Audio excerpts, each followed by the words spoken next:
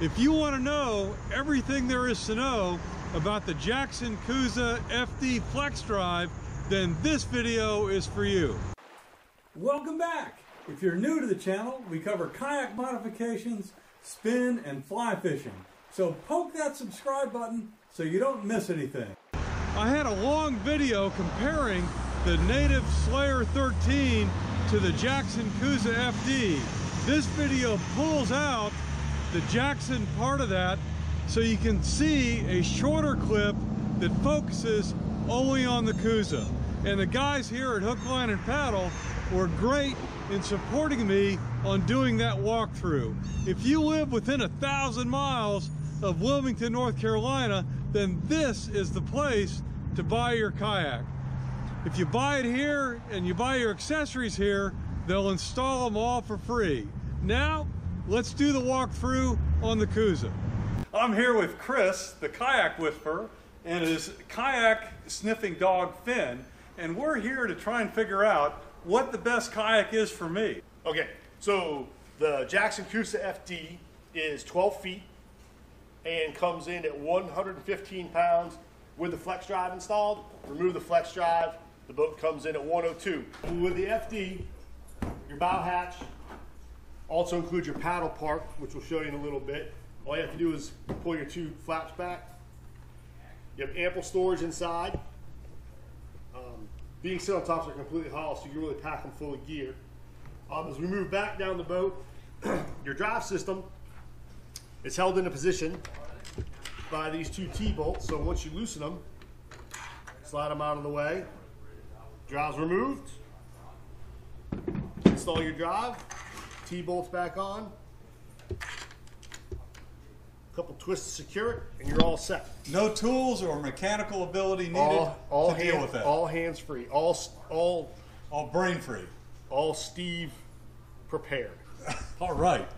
Coming back through, so both boats are designed to stand up in. So you have sea deck down for comfort. With the track systems, again, you can add your cup holder, your rod holder. You can switch them back and forth.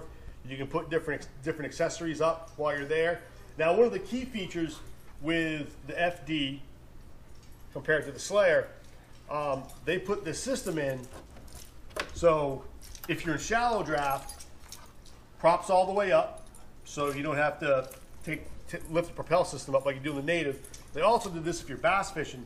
If you run across some weeds, you're able to clear your prop.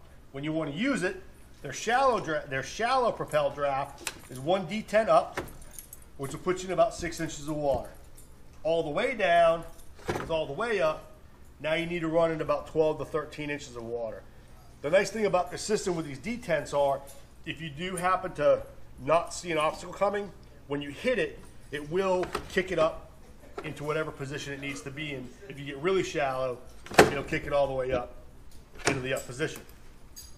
The seat, breathable material, adjustable backrest, and because you're pedaling, you have to think about your bike seat going up and down. What they did with this seat is they again added some T-bolts with hand screws so you can loosen it and slide it forward or backwards depending on your leg length so you're comfortable while you're pedaling. Another thing, and that's easy enough to lift from low to high seat? Yeah, for your low to high position, you just pull these pins, the seat pops up, pop the pin back in. So real simple. And that's going to also, when you adjust it for your leg length, there won't be much difference. You won't have to readjust if you go from the low position to the high position. You should be where you need to be. Is there a limitation on how big you can be to sit in here? This will fit me, I guess. Okay. No, and I mean, I've seen guys use this 6'3", 6'4". I'm 6 foot. We're about the same height. Down to people, 5.5 feet tall. It's just the fact that the seat has so much maneuverability in the cockpit of the kayak. You can basically anybody can really fit in this. Native, welds their aluminum instead of having it bent. And these guys bend it over here? It's bent. It's one solid bent tube. Okay. You're getting the same thing. Native just has it welded and powder coated. That's right. This is just bare. What aluminum. Is this? Aluminum. Aluminum. It's all, and in all these kayaks, any kayak from a store like what we do, like as a specialty paddle shop, it's all going to be aluminum, stainless steel. This boat could end up in Wisconsin. That boat could have ended up in Idaho. They both ended up here on the East Coast, and they're going to be using salt water. So which seat is more comfortable for someone with hemorrhoids? Minor hemorrhoids, I would say Native, major, the Cuda, but you know what? If you have one of those fancy little rings, you could probably sit in any one of them. Sounds good to me. They have a slide-out tackle storage tray. So pad it out for keeping your small loose stuff if you're changing back and forth between lures. Also enough to keep a small plano back here under the bungee. Keep it secure so it's not rattling around. Actually, you can get two under here. They can give you one with the boat, but if you slide it back, it'll fit aside. Okay. What they've done, which is interesting, with their rudder controls, is they put one on each side. And have labeled them left and right. So if you want to turn to the left, it goes forward. If you want to turn to the right, you pull it to the stern. Now, depending on what you have going on in your hand, if you got a fish, if you're fighting it, if you have one hand busy, you can just come to the other side of the kayak and also control your steerage either way. Again, it's still the same left and right. If you want to lock it down to go straight, there's little detents they flip into. Now the rudder's straight, so if you have to paddle, you don't feel like you're fading off to the left or fading off to the right. That rudder's going to help you track straight. So you're assuming that I'm actually going to catch a fish and have to worry about this. I'm hoping the years of tutelage I've given you, you should be able to catch a fish in this boat. All right. Boat fishing. So again, we talked about the breathable seat on an aluminum frame. What they also add on is a C-line dry bag on the back for some storage. If you want to do cell phone, anything like that, GPS, electronics, you have a nice dry bag that mounts to the kayak. Again, you know, so you get your rod holder in the front. Jackson also does come ready to go with two recessed tubes in the back. Rod holders, let's talk about those a little bit. Yeah. So it comes with ram. Scotty. Comes with a ram. Oh, ram. Okay.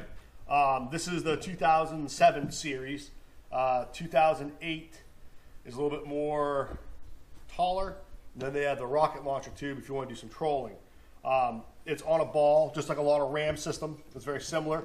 So you can angle your rod holder where you need it and then tighten it back down again. You have a lock on it, so when the rod's in there, if you're going to be moving or if it gets a little choppy, you want to make sure the rod's secure. You bring that lock up over the top. What are these holes for up here in the front?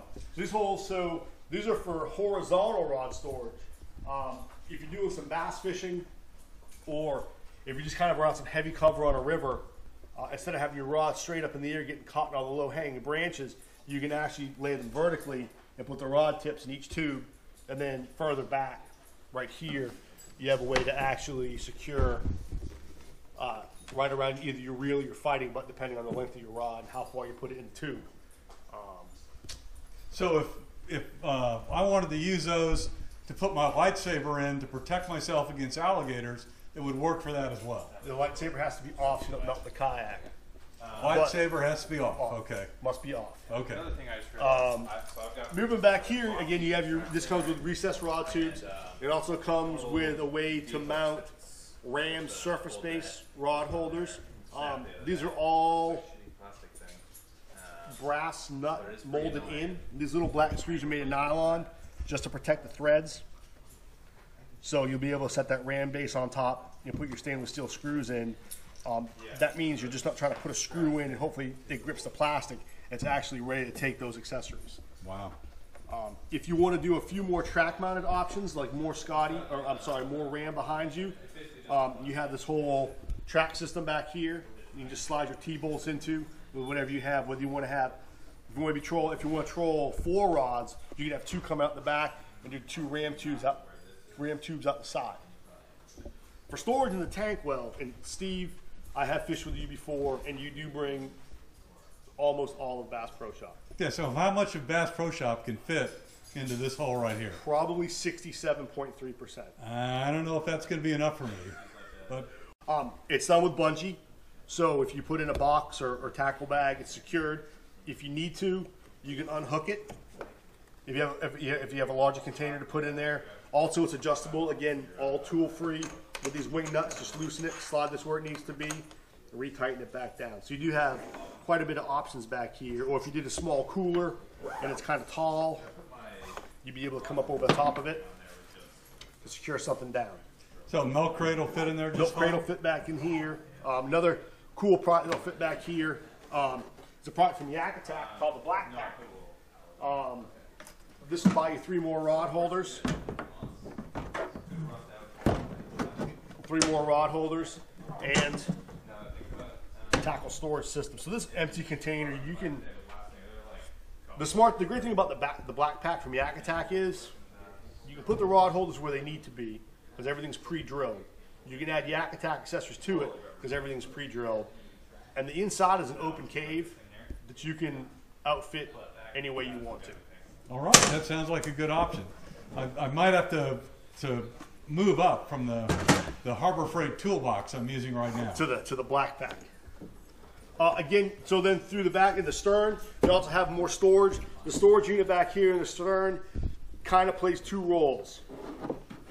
Of course, you have access to the inside of the hull for more storage.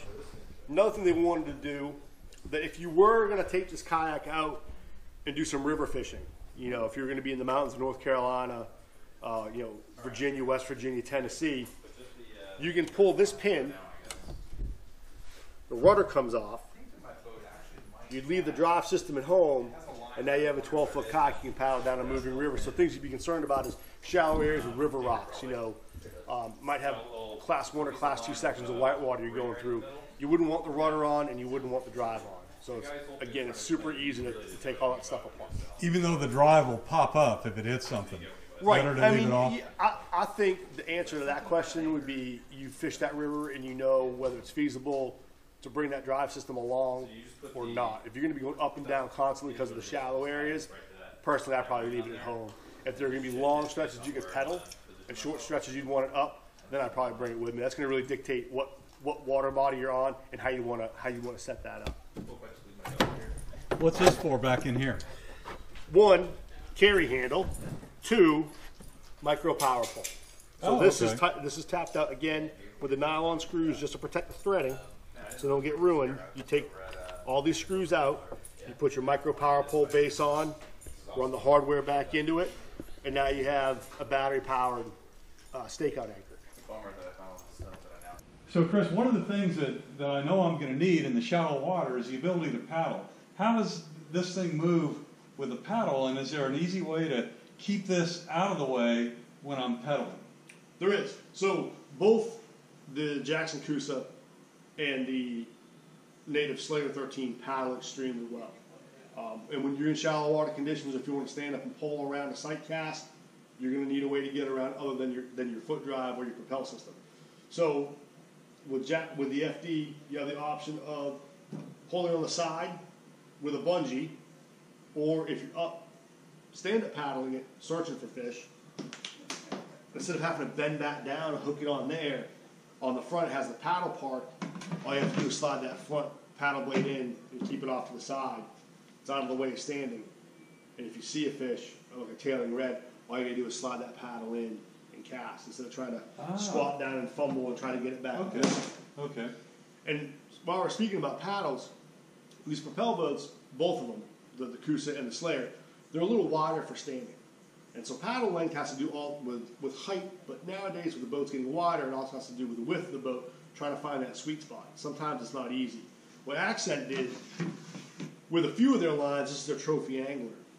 It comes as a 240 and extends all the way out to a 260 centimeter paddle in 5 centimeter increments. So you can go and it just snaps in right here. Snaps right in. So you can get out there, you can fiddle with it, and on the water you can just move it around. Okay. Yep. So that's kind of a nice thing. Now that really bodes well also with the FD having a high-low seat position. When you're lower to the water, your paddle needs to be a little shorter because you're closer. When you move that seat up, you're further away, and that paddle became too short. So instead of having to carry 2 different paddles with the high position, the low position, the I'm poling, I'm not poling, I'm just paddling, one-shot deal out the door, a slider paddle. So what does the cat think in terms of how fast these things will go?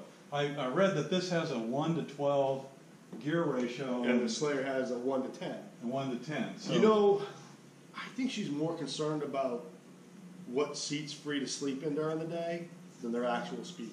Okay. It kind of gets to be splitting hairs. you know, I haven't had them both on the water together, but if you look at the mechanics of it, this should be a little faster because it's a foot longer. I think it wouldn't be much faster because we have a 12-to-1 gear ratio between a 10-to-1 gear ratio. They all have a terminal hull speeds that displace water. So if you and I each hopped in one and just pedaled as hard as we could, I think the Slayer is going to pull ahead just a little bit. It might eke out maybe 10 or so feet in front of you, but once that max hull speed's taken, there's no way I could pull away from you. There's no way you can catch up to me. Chris, I really appreciate the walkthrough on both of these boats. Now we get down to brass tacks. What are these things going to cost? You know, I only make tens of dollars on my YouTube channel. Can I afford these boats? If you keep putting up videos, yes. So, the Coosa FD comes in at $29.95.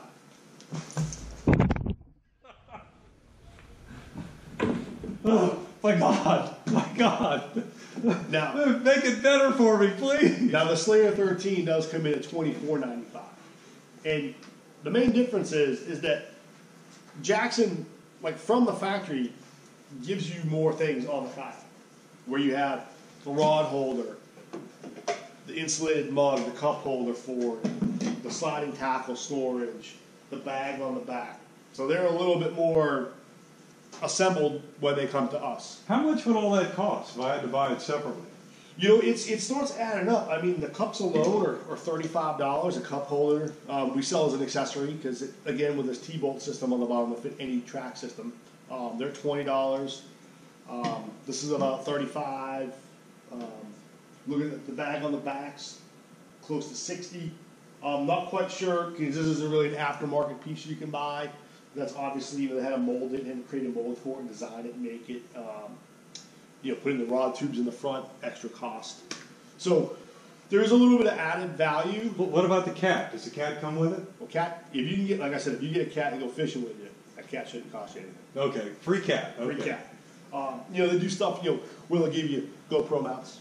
Oh, I didn't see that. So before. if you want to record yourself out there fishing, you have a GoPro mount. That's important to me. Yep. So they've teamed up with a few different companies and added their accessories onto it.